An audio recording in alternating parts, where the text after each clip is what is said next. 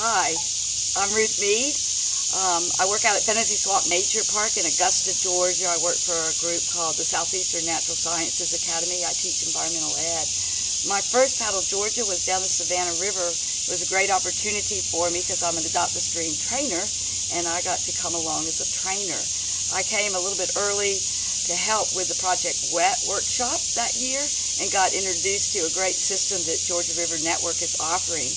So this year, when it was giving me the opportunity to come along as an educator and helping work with the teachers, I jumped at the opportunity. So it's been really wonderful. Just about Project Wet, every year with this Paddle Georgia, the Georgia River Network offers several scholarships for teachers to come on board and take the paddle. They come a little bit early and they take a 6-hour workshop, and then they work throughout the week on a couple of trainings as they're going down the river.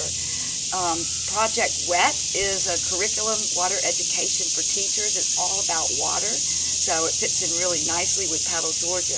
This year we did a little bit different because we went to a curriculum called Healthy Water, Healthy People, which is also related to the Project Wet curriculum. It has lots of the same activities. It's all about how healthy the water is that we're in, all about our watershed and what impacts our watershed and the waters that we're canoeing down, what we as people can do to help protect those watersheds and what actions we can take.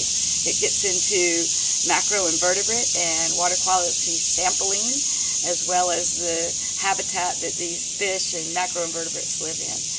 It's been wonderful working with these teachers. It's just a great group of teachers that have challenged me to think, challenged me to present the activities in a little bit different way. They've enjoyed it and made it a little team of themselves.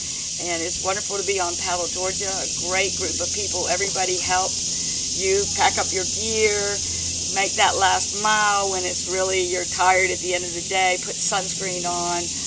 So just a great gathering of 350 people coming down the river as a team and getting everybody to the end point. I'm looking forward to today. It's our last day, and looking forward to this evening to the party when we get down to Darien. All right. Thank you.